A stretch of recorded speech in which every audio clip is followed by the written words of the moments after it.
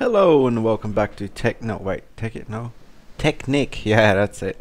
So I've got one of you guys asking me, how do I transfer power from IndustrialCraft, so generators or solar panels or anything, into BuildCraft power in Technic, because it's actually a bit different. There's no energy link, so I can show you that right now. Actually, just as proof, there's no energy link in Technic. We go, none of them are energy links. So way back, and with way back I mean about 2 months, there was a mod called Forestry for Technic, and it had an electrical engine in it, and that's been removed and been replaced by the energy link. And now the energy link is getting slowly removed by more electrical engines. So let's set up a basic system. So let's put a pump, not a pump, but a quarry. And we have a generator. We chuck some coal in the generator just for good measure. We have a cable running out of it. Now, hello. The way you do this in Technic is very simple. They made this change so that just like in IndustrialCraft you have low voltage, medium voltage, high voltage, etc. You sort of have the same thing now in this. So there's 4 different types of electrical engines you can use. There's the slow electric engine, which produces only 1 Minecraft joule. There's the regular one, which produces 5, and there's the fast one that produces 10. And then apart from that, you have the adjustable electric engine, and this produces as much as you want. Really, you can change it. So a quarry, let me make it day. A quarry uses 9 Minecraft joules to run at an optimal speed. So you can use a fast one and you'd lose only 1 Minecraft joule, because it generates 10 and only needs 9 for the quarry, so that's fine, So before we do that, let me show you how to make them first. That sounds like a good idea. So the slow electric engine uses a RE battery, an electronic circuit, and a steam engine. Why? Because it outputs about the same rate as a steam engine does. So the steam engine is made with some cobblestone and glass and some stone gears and a piston. So it's fairly cheap, but it also generates a low amount of energy. Like you'd need 9 of them to power a quarry at full speed. So not the best, not the best.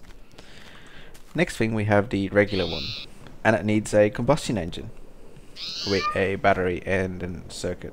And the combustion engine is exactly the same thing, except for anywhere you put cobblestone, you put iron. So iron ingots instead of cobblestone, and iron gears instead of cobblestone gears. Easy, isn't it?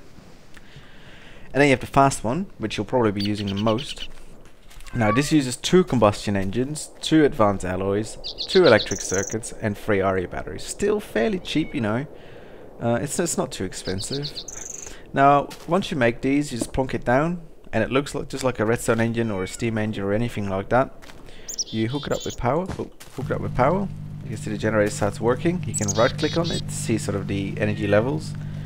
So it's not doing anything until this gets to full.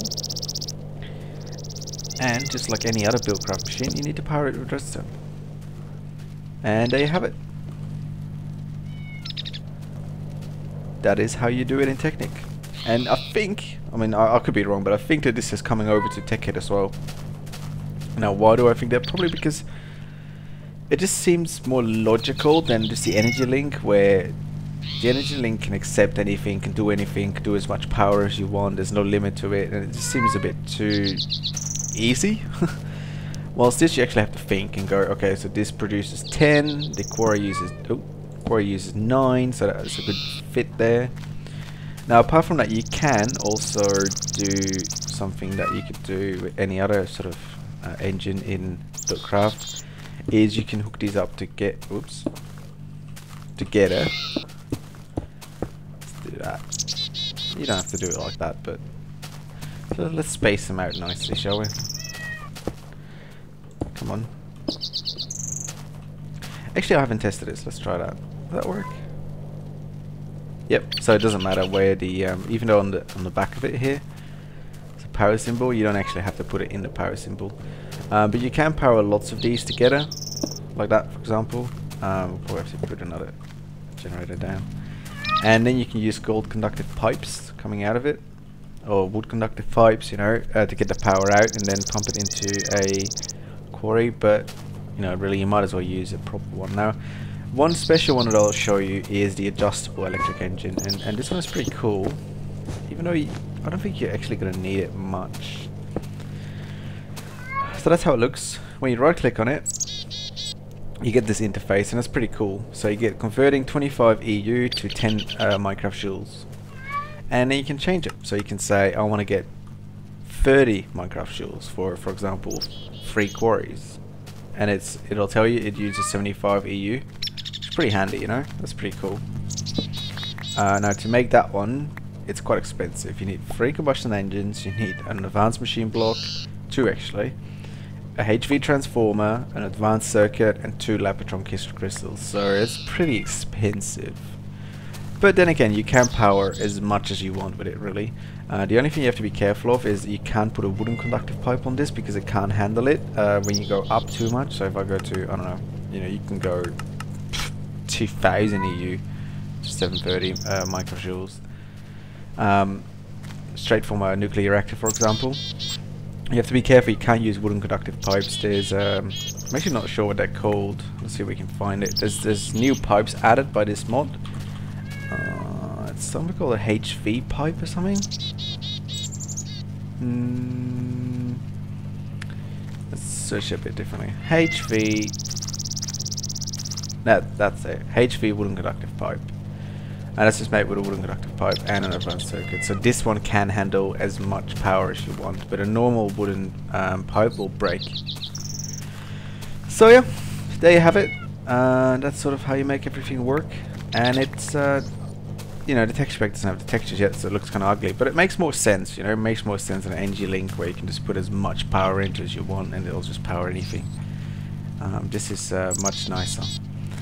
So yeah, there you have it. If you have any other sort of stuff that you want me to make a tutorial on, just let me know in the comments. I usually read the comments still, so let me know and I'll probably do a video on it. So yeah, if you liked the video, like the video.